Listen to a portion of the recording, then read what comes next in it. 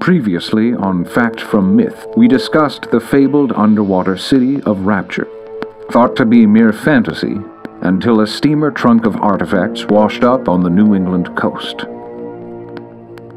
But, despite the findings, no living person has ever been connected with the lost city. That is, until now. Acting on a tip from an anonymous source, we tracked down a woman in upstate New York who allegedly grew up in Rapture.